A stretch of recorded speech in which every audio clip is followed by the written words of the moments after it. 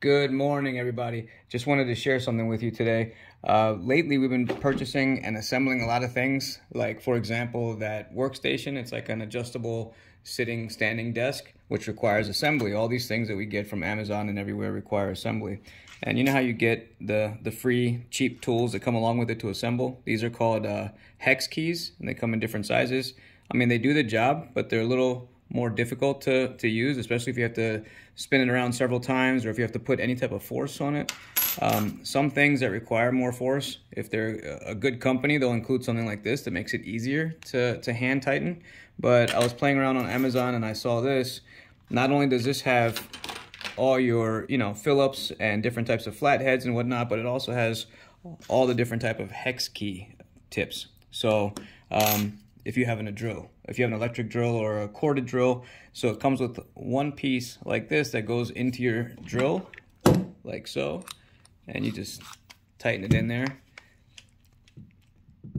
And then I'm gonna find a match for, let's say I need to assemble something that has this size. You can just match it up to the photo. So this is like either a H3 or 3.5. I'd go with the H3. So I'll just pull that out and it just clicks right in like that. And it makes your job a lot easier for tightening, assembling. It'll reduce your assembly time in half. So this thing was only $9. And if you look in the description below, I'll put a link to Amazon where you can get this set. I'll also put a link for a drill. Personally, I like the electric drills rather than the battery ones. Just a personal preference.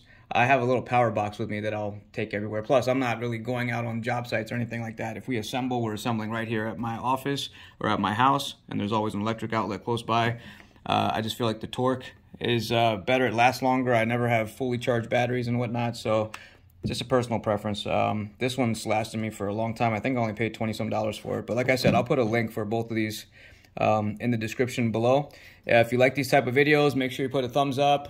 If you comment, I will reply to each and every comment, and click the subscribe button and you can get notified of any new videos that we post. But that's all. Short video. I really don't edit them anymore. Just my time is very limited. But if I find something cool that I think you guys can benefit from, I'll just post it one time go and upload it. But have a blessed day. Take care.